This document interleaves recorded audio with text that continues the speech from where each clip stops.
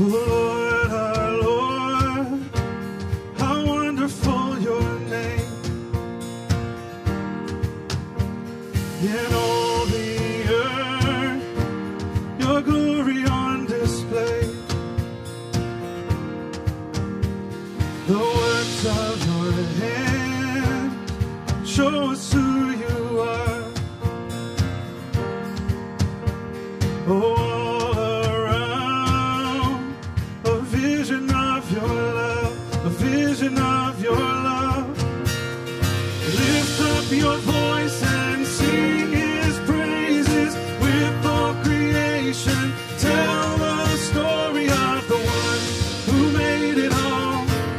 You made it all. With every breath we shout your praises with all creation. Tell the story of the one who loves us.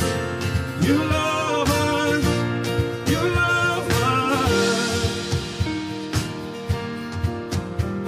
Oh Lord, our Lord, you light up our world.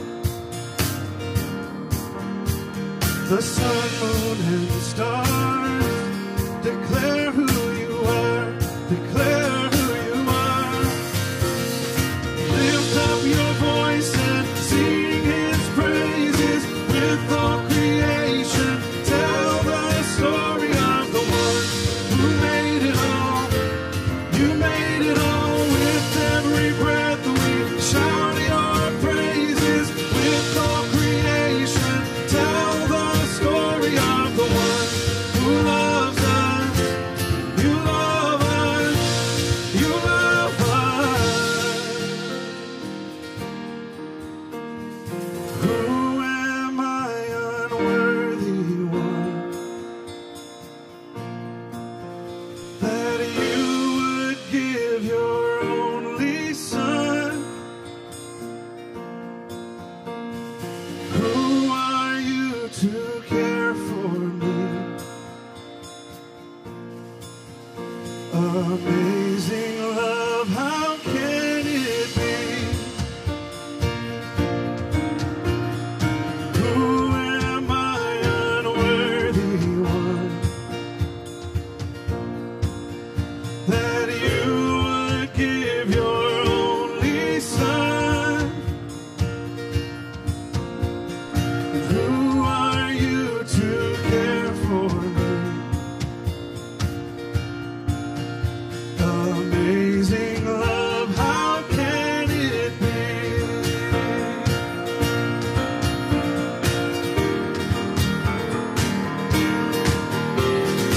Lift up your voice and sing his praises with all creation. Tell the story of the one who made it all.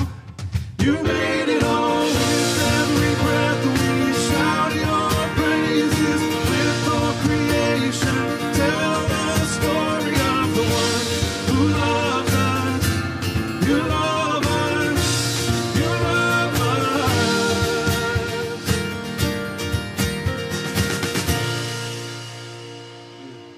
Love that song. We're going to sing In Christ Alone.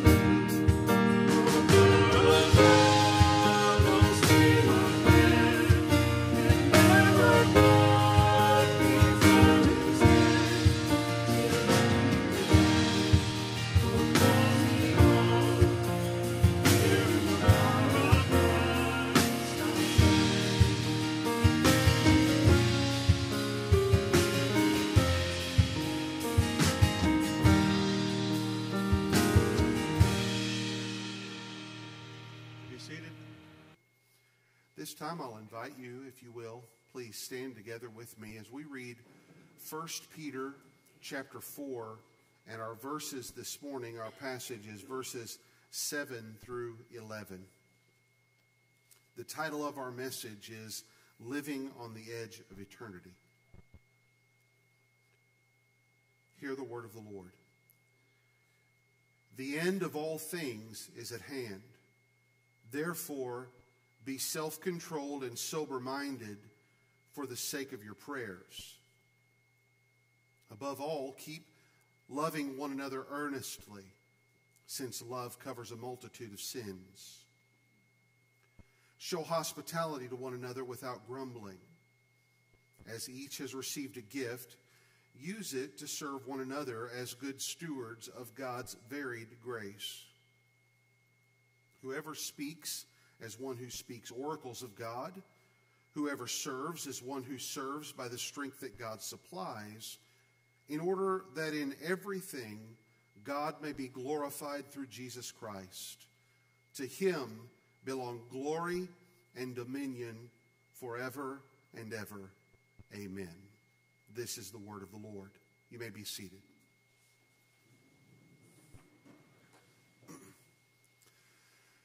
Now, there's a word for us. The end of all things is at hand. There's a word. Let's consider what the great sermons in history look like and the responses to those sermons. Maybe you've read about Jonathan Edwards in colonial America, pre-colonial America, as he authored a sermon called Sinners in the Hands of an Angry God. It is said that Edwards did not have a dramatic flair or mannerism, that he had the sermon written out word for word, verbatim, and would unfold the paper and read the sermon in a basic monotone voice, simply revealing the truths of God's coming judgment. And the Spirit of God worked so mightily on people that it is said that they would grip the backs of the pews because they thought they were plunging into hell while they listened to him read the sermon. We hear that and we realize that as powerful as that sounds, Edwards' sermon was rather lengthy. I've read it. Rather verbose, too. Quite a bit of vocabulary that we have to hurl ourselves over in reading that. But Peter has merely opened this with the statement, the end of all things is at hand. Concise, it's to the point, it needs no explanation, it simply requires a response. We have to hear and believe exactly what is being said. You know, there's a similar message of about the same length that I think goes down as one of the greatest sermons in history as far as what we would expect in terms of response. In Jonah chapter 3, verse 4, Jonah walks into the city of Nineveh, and here is his sermon. Yet 40 days, and Nineveh shall be overthrown. In our English translation, that's exactly 8 words. So is what Peter has said to us in opening. 8 words. The message resulted in an entire city turning to God in repentance. From the king all the way down to the lowliest servant, the king's orders were such that he even demanded that the animals be put in sackcloth and ashes because they need to be repenting for what we have just heard. That's how mightily they were responding to the word. That was Jonah speaking to a wicked population of this people, Nineveh, the Assyrian people. And Peter, though, is addressing the household of faith. Let's not lose touch with these 8 words. The end of all things is at hand is in a book that is fixing us on an ultimate end for which we, God's people, should be pursuing holiness, and most immediately in our preaching, we see enduring suffering and affliction. When I was a kid, we had an old retired minister named Tommy Griggs that attended our church. As far as I know, Brother Tommy never owned a car. I don't know that he ever did. My mom and dad picked him up and took him to church, and so I got to visit with Brother Tommy. We didn't have minivans back in the day. Station wagons, yes, but I would just sit there in the seat. Brother Tommy would sit right next to me, and he would tell some of his stories of ministry. And every now and again, Brother Tommy would preach. Those old country preachers. He didn't have even much formal education by way of just regular education. You know, middle school perhaps was all he had available to him even. But I remember that Tommy would preach and it would thunder. I believe the coming of the Lord is closer today than it's ever been, would be his statement. And I thought, well, that counts every single second of every day. I didn't think that back then. I was convinced that it was time for the coming of the Lord. That hardly seems revelatory to us, except it was a statement of a fact of the man's heart, what he believed about Jesus Christ. It forms what we are to even study in the Scripture today, because it's the preface of everything that we are going to say, given how we are to live in light of the fact that eternity is coming. I wonder, are we living today in light of eternity? Is our life being molded? Are our decisions being made because that day is coming when we will all be in heaven in the presence of Jesus?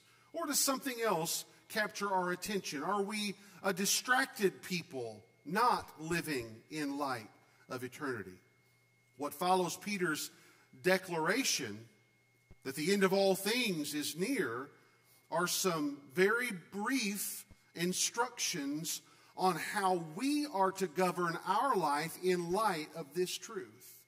We live right now, this second, we live on the edge of eternity. And seeing that truth governing us, then, I believe should bring us to the following that we'll observe in our message today. Since the end of all things is near, we must prepare our mind and prioritize our ministry to do what will give glory to God alone. Prepare our minds and prioritize our ministry to do what will give glory to God alone. If this is the end of all things, I want us to ask ourselves, have we prepared our minds for it? Is our thinking being governed by this divine truth, this revelation? This has already become for us a matter of the mind. Last week when we were looking at the beginning of chapter 4, since therefore Christ has suffered in the flesh, arm yourselves with the same way of thinking. And so it was something that we were already commanded to. There is this idea of preparation of thought. Many professions have to go through some kind of rigorous mental preparation. Soldiers have to, and as part of their training, be involved in extreme sleep deprivation so that they can perform under great duress. People in medical professions have to do a very severe training and long nights without sleep. And part of that is the training. When you're called upon, you have to be alert and be able to perform the task that you have before you.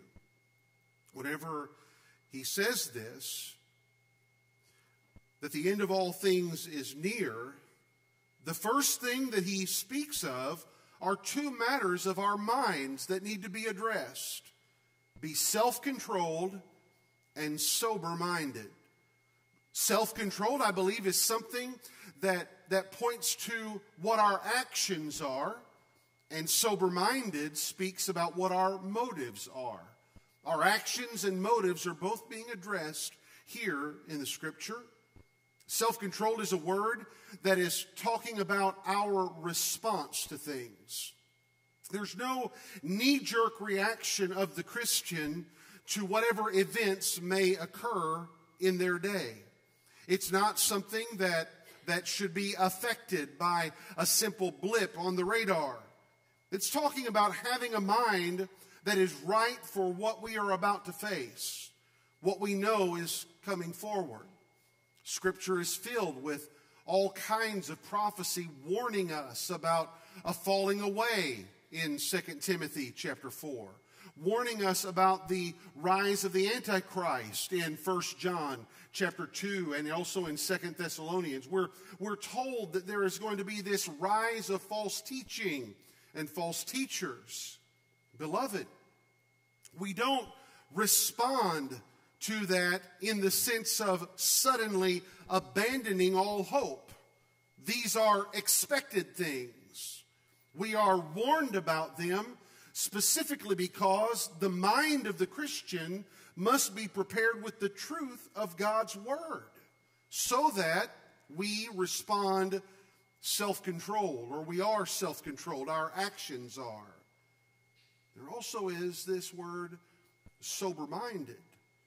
Sober-minded is a word that aims at the things that really, the base meaning of it, things that would impede judgment. In fact, the meaning of this word is about abstaining from the use of alcohol. That's actually why it is translated for us sober-minded. It's not a command against that. It's saying that the discipline that must exist would never invite a substance that would impede judgment. It was the way they would make the expression. We saw this word being used last week in 1 Thessalonians chapter 5. It was used twice. In fact, this word only occurs 6 times in the New Testament. But there in 1 Thessalonians chapter 5, verse 6, it says, "So then let us not sleep as others do, but let us keep awake and be sober." Don't do something that would cause you to desire to slumber. Verse 8 said, "But since," this is what we read last week, "since we belong to the day, let us be sober, having put on the breastplate of faith and love, and for a helmet the hope of salvation." Literally, when they're saying it, the base meaning of it is to abstain from wine, but simply means that we are to be controlled not only in our actions, but controlled in our thinking. Are we careful to be free of things that might cause you and I to stumble drunkenly, to respond and to have actions that are simply driven by emotion based on some little bit of information that has just occurred? Are we prone to wander very quickly in our thoughts and in our aims? These are the things that we're encouraged to address in our lives in light of the end of all things being near. When the writer of Hebrews was talking about this regarding the life of faith, he said in Hebrews chapter 12 and verse 1, "Since we are surrounded by so great a cloud of witnesses, let us lay aside every weight and sin which clings so closely, and let us run with endurance the race that is set before us." It calls us to pay close attention to the things that would cause us otherwise to stumble, to set those aside and in submission to the holy will and authority of God, to lay those aside so that we might run unimpeded, not driven by actions simply based on emotions, to not be impeded by whatever it may be that we are partaking of in life, and not let those be a distraction or an encumbering weight. What is the chief danger, though, of not being sober? What is most affected or most stands to be affected according to what we have read? He says that the end of all things is near. Be self-controlled and sober-minded for the sake of your prayers. For the sake of your prayers. Child of God, let me ask you this. When we're at home and we have bowed our heads to pray, are you subject to think about other things than to pray? How often is it that we seek to come before the throne of God, and then suddenly Brother Tony starts wondering if he is taking care of this chore, or did I check that email, or have I responded to that message? And suddenly a litany of little thoughts begin to encumber my thinking in prayer.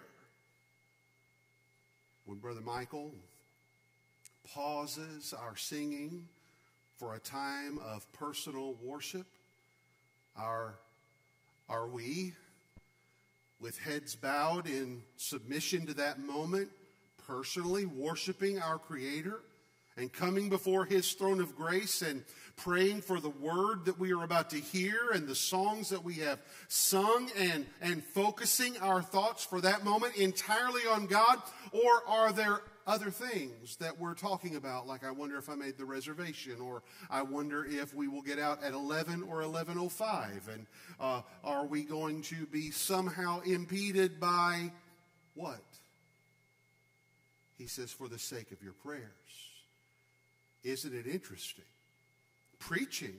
Why, preaching may never be affected by those things. I mean, for crying out loud, you just kind of show up and somebody does that for you. You just have to listen a little bit. Maybe if somebody has a dull tone, you'll tend to drift and daydream. Maybe that will happen, but for the most part, I think we're pretty capable of coming together and conferring over Scripture. But when it comes to that very intimate conversation with God, are you self-controlled?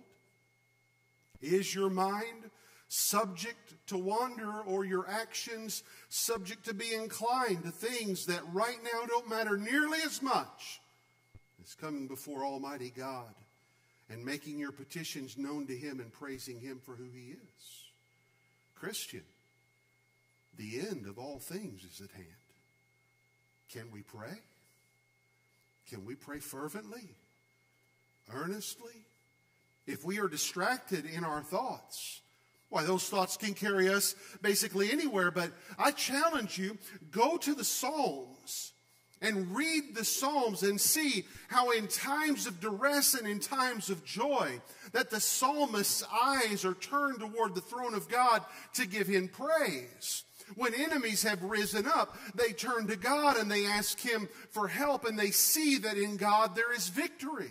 You see, the Psalms show us what it is to be sober-minded and self-controlled, in that, yes, there has been something that is upsetting that brings the psalm out, but the Spirit of God has now directed the psalmist to praise God and to plead with God for His blessing and His protection. If we're not careful, we'll get really distracted just by the content of that first message that we heard. The end of all things is at hand. Brothers and sisters, it is no mystery to us. I'm not revealing anything about how distracting end time stuff becomes. It seems like every time there's a solar eclipse, the end of the world is being forecast. Not long ago, John Hagee took well advantage of 4 blood moons falling in about a year and a half's time, and he swore that was the end of the era. Sold books, and what happens? We find that someone does a little series on prophecy, does a few little predictions. The next thing you know, people are talking about that sermon series. They're talking about these heavenly signs. They're talking about the latest book that has been written, but they are not talking about prayer. This is what Peter is saying. You'll be tending towards everything else rather than the throne of God, who is going to be calling you before his throne in the very near future. If this is the end, have we prepared our minds for that, or are we living like it's going to be going on for a long time? We tend to talk a lot about the end times, but not live like it's the end of time. The second thing that he says here is, if this is the end, do we have right priorities in ministry? There's a question. If today is the last day, I mean, if this is it, if sometime before our home groups meet this evening, if we think Christ is going to return in the next 4 hours, have we prioritized our service today to be the last time we would ever meet? Are we thinking that way? Do the ministries that we attend to, do they reflect those who believe Christ's return is imminent, or at least the call of some to be before him is imminent, because while he may not return, some may depart this life? There's given to us in these next verses what I see as a threefold approach, how we can see whether or not we are prioritizing our ministries in light of this being the end of all things. I see it conveniently as our hearts, our homes, and our hands are going to reflect it. Our hearts, our homes, and our hands. Look, if you would, in verse 8. Above all, keep loving one another earnestly, since love covers a multitude of sins. Our hearts are going to be something that reveals to us if we have priority concerning this being the end of all things. Our love for others will be earnest. Earnest means it will be a constant, unwavering love, and particularly it's going to be a love for their spiritual good. It says that this love will cover a multitude of sins. True love, you see, is going to strive for reconciliation. While we may prioritize reconciliation with one another, what we are ultimately talking about, if we're talking about gospel love, it is reconciling of all sinners with Almighty God. By the preaching of the gospel of the grace of God and the blood of Christ at Calvary, we seek for them to have a multitude of sins covered over by the righteousness of Christ. In James chapter 5, verse 19 and 20, it says there, "My brothers, if anyone among you wanders from the truth, and someone brings him back, let him know that whoever brings back a sinner from his wandering will save his soul from death and will cover a multitude of sins." You see, real love is a stern love. It is a disciplinary love. It is a call to believe the gospel, to repent of sin, to depend on Christ and Christ alone for life. James is very clear in what he articulates there. Bring back a sinner from his wandering. That self-control is out the window. Sober-mindedness is out the window. And so then a brother in Christ or a sister in Christ appeals to this one who's in the flesh and calls for them to return to Christ or to come to Christ. In so doing, James says, saves his soul from death. You know what should drive us in our desire for this ministry of reconciliation with the wayward sinner is the fear of that person standing before the Lord in judgment, guilty of that sin. We should call them to repentance with no apologies. We should share Christ with the lost with no apologies. It is the only hope. Child of God, this is our call to love them with our whole hearts. Real love is a desire to see a restoration, a return, to see a reconciliation of one's relationship with God. He also says that our homes will be prepared for this ministry that is in front of us. We'll see the priority in our homes. He says in verse 9, show hospitality to one another without grumbling. Now there's a word, isn't it? Show hospitality without grumbling. Now the word there, interestingly, can be translated murmuring, and its definition is literally just kind of a word that produces the sound. You ever thought about murmur, murmur, murmur? You know, it's kind of just the little, yeah.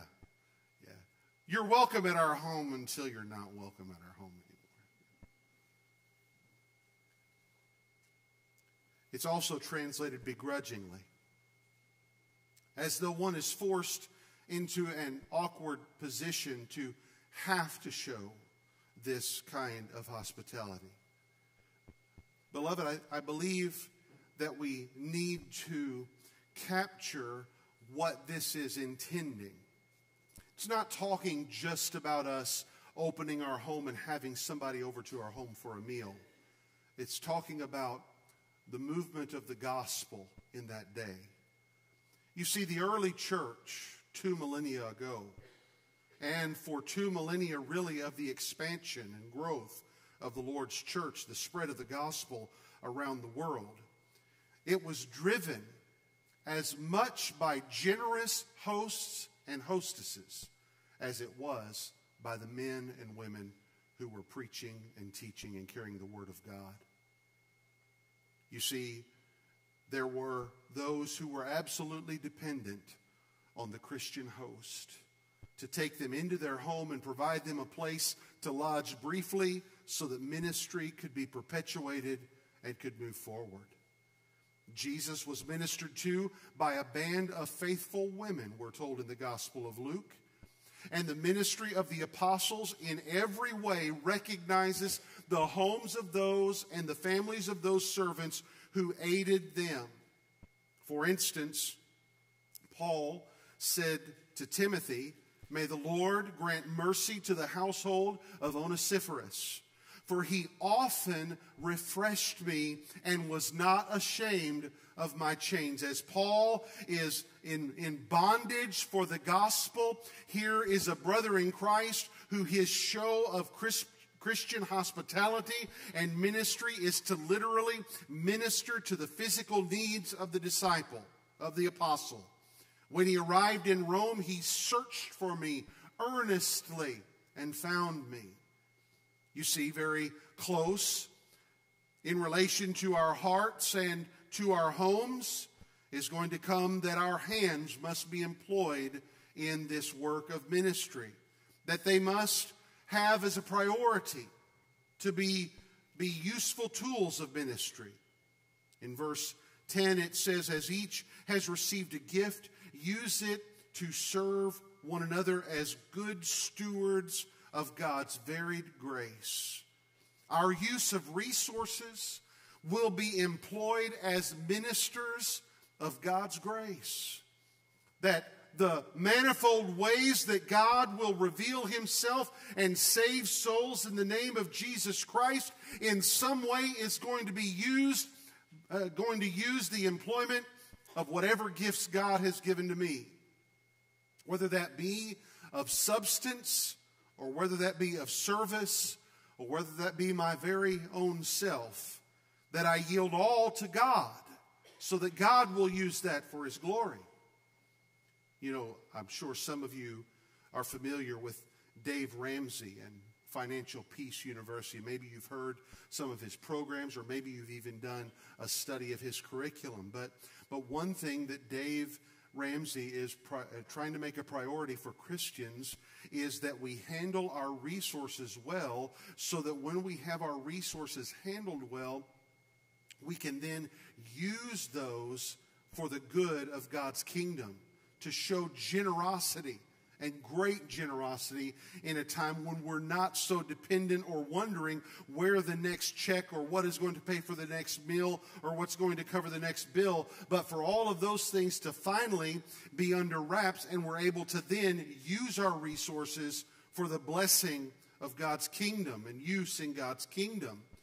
Peter's instruction entails this, both serving others and being stewards of God's grace. That what God has given to you can be used and employed for the purposes of furthering His kingdom.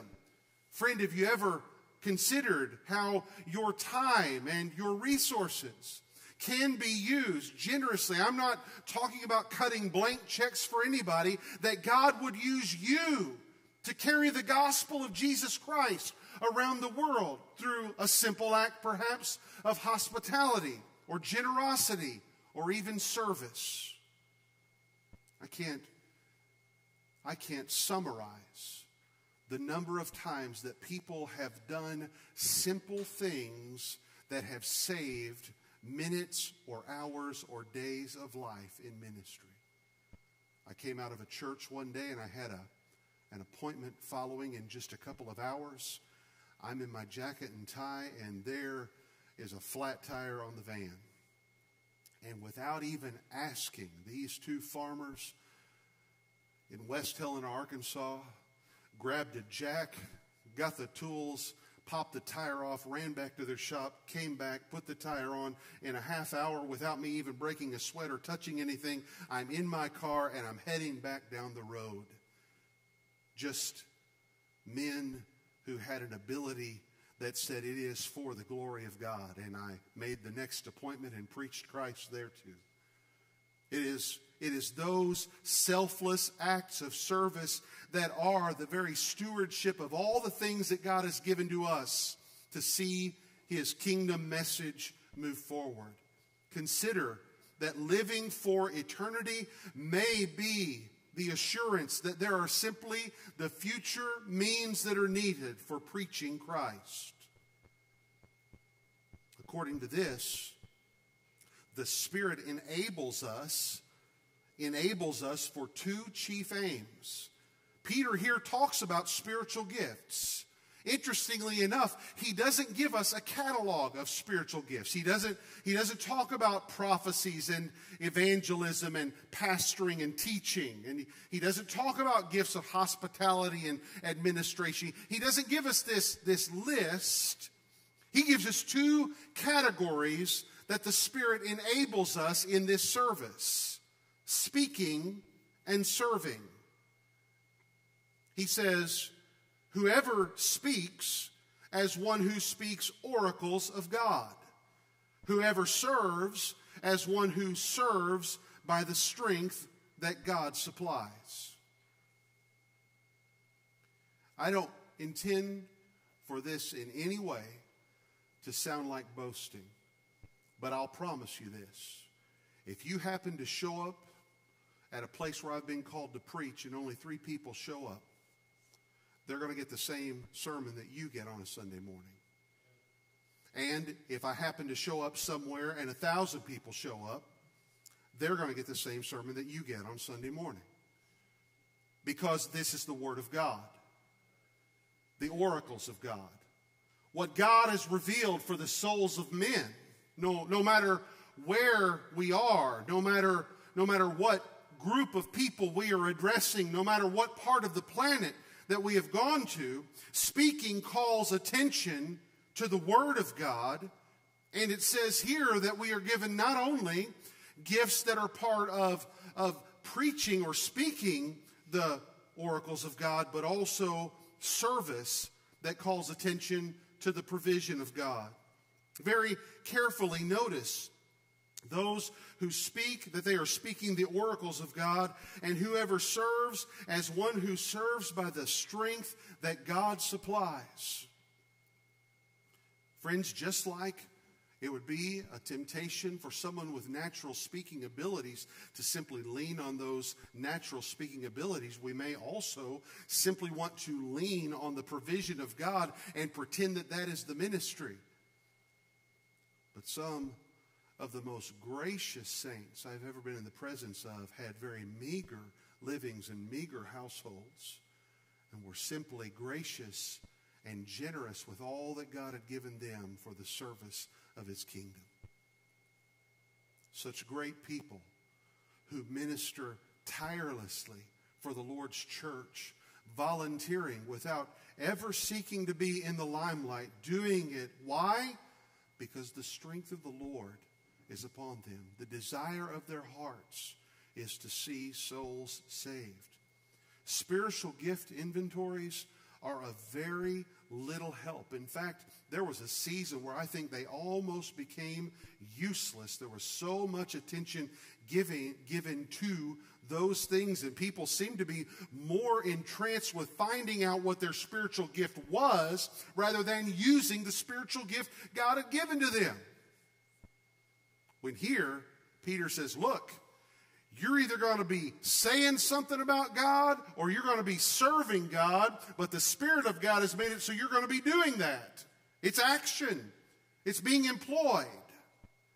And that is because, bringing us to our final observation, if this is the end, we need to know, is that being reflected in our worship? I mean, if this was the last time that we're here, are we glad we were in the house of the Lord just before that trumpet sounds? Have we sung praise to God? Have we offered up praise to Him with our lips in prayer? Have we ministered to one another faithfully? Have we heard the Word of God faithfully?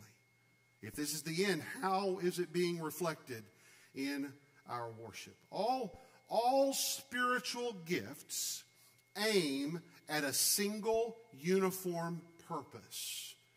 This principle was something that was kind of refined and brought forward. It was always there, but kind of refined and brought forward from the Reformation when they were abbreviating those doctrines that became that were revived or reawakened in the Reformation.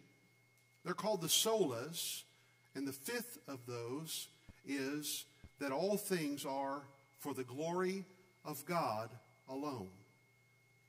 Look at what the Scripture says, because they didn't discover this in the Reformation. They discovered it in the Word of God. In order that in everything God may be glorified. You see that? In order that in everything God may be glorified. Even our final glorification in heaven, when you and I pass from death into life everlasting, that is for the glory of God. It results in the further glorifying of God. Heaven is all about God. It's not about me, not about you. It's not about the loved ones that have gone on before us. Those emotional pinings that we have right now will fade away when all of us are standing in the presence of our Creator and His Son, Jesus Christ, giving praise to them, praise to Him. How does God receive this glory from us? The Scripture here says that He receives it through Christ. God may be glorified through Jesus Christ. And in that glimpse of the throne room of heaven that we have in Revelation chapter 5, John says, "Then I looked and heard around the throne and the living creatures and the elders the voice of many angels, numbering myriads and myriads and thousands of thousands, saying with a loud voice, 'Worthy is the Lamb who was slain to receive power and wealth and wisdom and might and honor and glory and blessing.' And I heard every creature in heaven and on earth and under the earth and in the sea, all that is in them, saying, 'To Him who sits on the throne and to the Lamb be blessing and honor and glory and might forever and ever.'" You see, when we are introduced to the activities of heaven, all praise is directed, all glory is directed to God the Father. God is glorified through Jesus Christ alone. And that is what was recovered when things had been so perverted by Roman Catholicism, and those priests like Martin Luther come out and they say, wait, the Word of God says this. Well, this is what they discover, and this is what the Word of God teaches us. That it's revealed to us by the Scriptures alone, that the gospel is ours by the grace of God through faith alone, through Jesus Christ alone, and that is for the glory of God alone. This passage closes with a final benediction, almost reflective of how we conclude our service, except Peter, like a real good Baptist preacher, ends with amen and goes on for another chapter and a half. Isn't that cool? To him belong glory and dominion forever and ever. Amen. All glory belongs to God. Whatever is praiseworthy brings praise to him. Perhaps you've already noticed it. I mean it when I say it. If you come 90% of the time and you say to me, Pastor, I enjoyed your message, or I appreciate the message, or thank you for the message, my response most generally is, praise the Lord. It was Jesus, not me. It's his word, not me. He is the one who is worthy of the glory. He receives the glory for all of this. Worden Baptist Church, if someone praises the church for their ministry to them in our community, we in exchange say, praise the Lord. To him be the glory forever. Glory and dominion. Child of God, rest in that for a moment. Remember the audience, strangers and aliens, outcasts, and off in countries that were not their home. In a day when it seems like things may very well be going out of control. Oh, they are not out of control, friend. All dominion belongs to God and the Lord Jesus Christ forever and ever. There's not one moment and not one molecule that is outside of God's sovereign dominion. The thoughts of God and his majesty dominate your motivations for worship, that this is who we worship and this is who we serve. If not, then I have two appeals. One is the appeal to those who today do not have Jesus Christ as their Lord and Savior. If you've never bowed your knee to Christ, never said, Lord, I believe this gospel, I believe that what Christ did at Calvary was done for me, I believe this, I call on the name of the Lord for the forgiveness of my sins. You pray to Almighty God, God will hear your prayer and he will save you, friend. You will have peace with God. Come to him before it's too late. The end of all things is at hand. Don't delay this call. But child of God, are we distracted? Are we reacting to things in our world today in drunkenness of information? Looking at this world with hopeless lenses on rather than lenses that are governed by the Word of God and Christ, and hoping in the day of the Lord that is at hand. The end of all things is near, and that is a day of hope for you and I. Hope in Christ. Have your mind governed by his words and your actions governed by a right understanding of his words. And then Worden Church, love. Love with hearts that are earnestly seeking to show holy love. Show hospitality and open our hearts and our homes to the love that the Lord has shown to us in welcoming us into his kingdom.